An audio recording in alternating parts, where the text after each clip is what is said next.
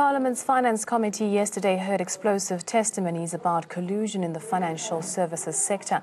Witnesses lamented how the so-called white cartels still run the South African economy.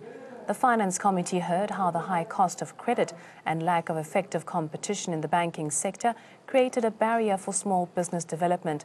Witnesses shared testimonies of unscrupulous business practices that continue to exclude black people from the mainstream economy.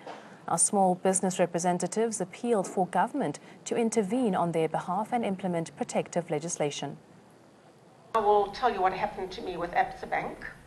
They break their own code of conduct, the banking code of practice.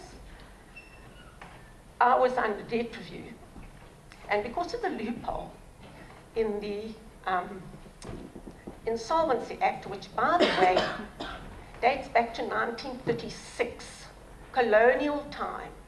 The Insolvency Act is in pounds sterling. We don't work in pounds sterling. It is obsolete, it's draconian. It has no place in South Africa, in our current democratic society, if I can say that. But no, the banks choose to conveniently use Section 8G, which has been amended, to sequestrate people. So you go on a debt review thinking that you are protected. Nothing is closer from the truth. I was victimized, tormented, due to the fact that I defended this action, which is my constitutional right. I had my house invaded by 8 unidentified men.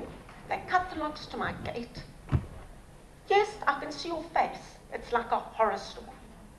They threatened to smash down my front door. They wouldn't allow my lawyer present. I have documentary proof of everything I'm saying today.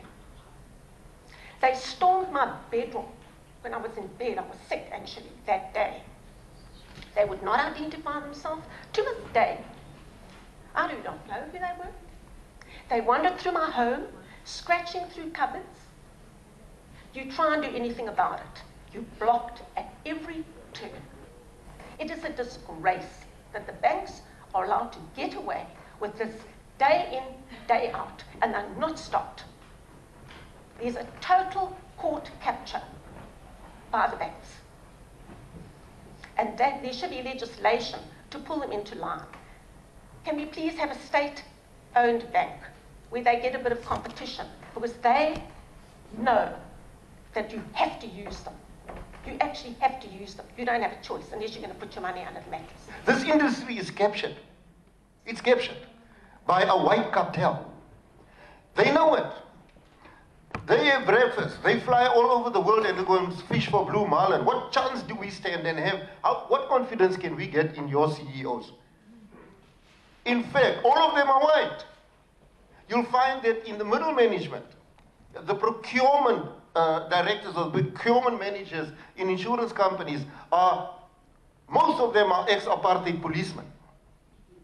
Afrikaner ex-apartheid policemen. And those guys are policing the oppression in this industry. Well, let's listen in to the Finance Committee Chair's reactions. Remember also that this is just the one tranche. I mean, one bill in a whole tranche of bills. What we are seeking to do here, we've made this clear on day one. We want to influence the conduct of financial institutions bill that's coming. We don't want the executive to just come with a ready-made bill. We want to do this report relatively quickly, and we want to say to them, for example, here's a man from Mr. Mike Brown from Nedbank saying this morning, there's no problems with Basa, we wanted to raise. Why can't you tell people? It's got nothing to do with Oakbay. Why can't you tell people why you close their banks? Right? So we are very committed. This thing about telling us, you vote for this party. We are here as a majority because of your vote.